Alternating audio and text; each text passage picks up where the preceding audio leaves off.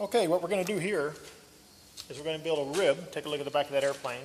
There's a couple of ribs behind the spar that's damaged. Now people try to make these freehand. It's a bad idea. What we did is we took tape and taped onto one of the good ribs. Took a pencil once the tape was on there, rubbed along it so that we got the proper contour, pulled this off, took a pair of scissors and cut this. Then I took that tape, put it on a nice board,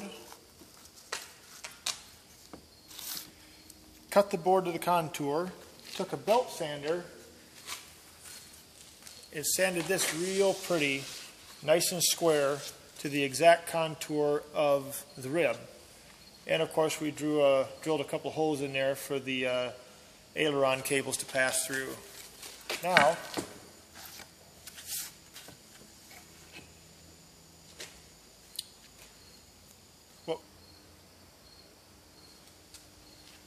Now, we're going to take our template. We cut out a nice piece of metal, make sure it's the proper metallurgy.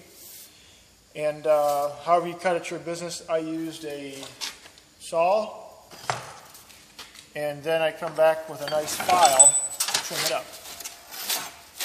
Like this. This does a great job so it doesn't end up sharp and cut the living crap out of you. Because that just sucks. Alright. Place this on your template if you don't have a fancy brake, and we don't. Square it all up real nice. Okay. I basically made two of these. This one is not exact, but it's pretty close. And that's going to go on the top here. Yeah. I just moved it, didn't I? Alright, that's going to go on the top, like so. If I can keep from moving it, that would be great. Okay, nice and square. And we're going to take a couple big nasty C-clamps and hold this whole assembly in place.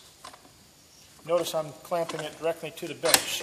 You don't have to. If you don't have a bench that you can that will accommodate this, then you could clamp the two boards together and put it right on the floor. And we got 3 clamps, so why not use 3 clamps?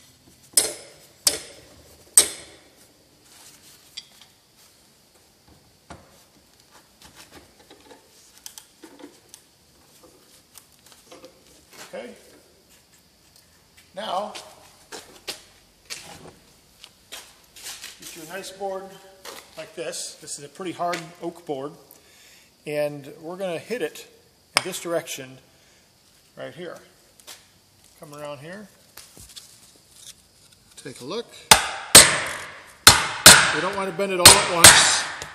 Just knock it around a little bit.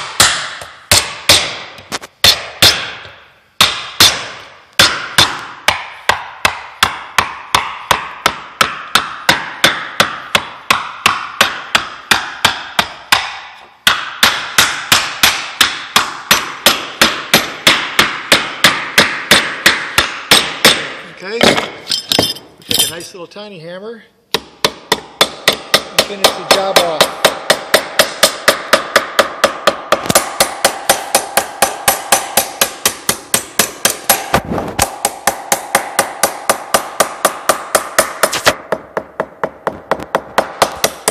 Okay,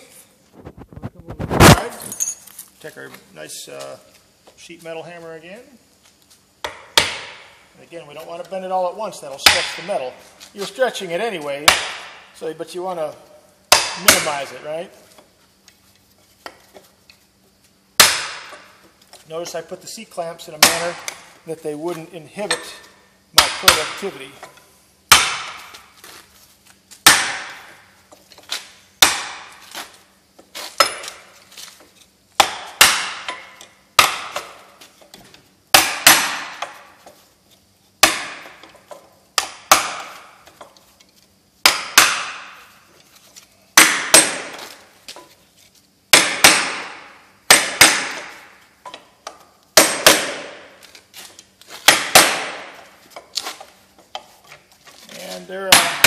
messing with me a little bit, but I got basically the shape I need, so now I can remove the C-clamps.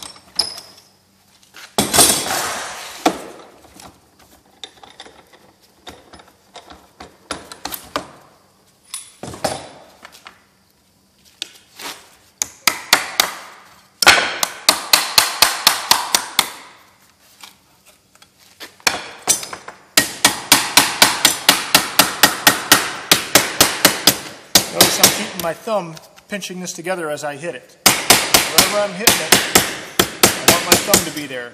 Now I don't want my thumb to be where between the hammer and the wood, because again,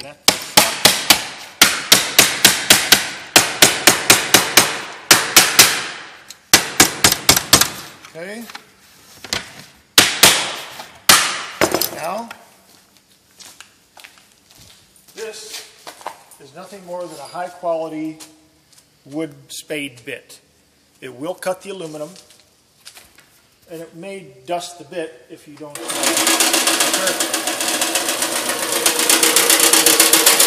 Very easily going through there, not pushing too hard, letting it heat it up. Job done. Same thing again. So if you don't have a plasma arc,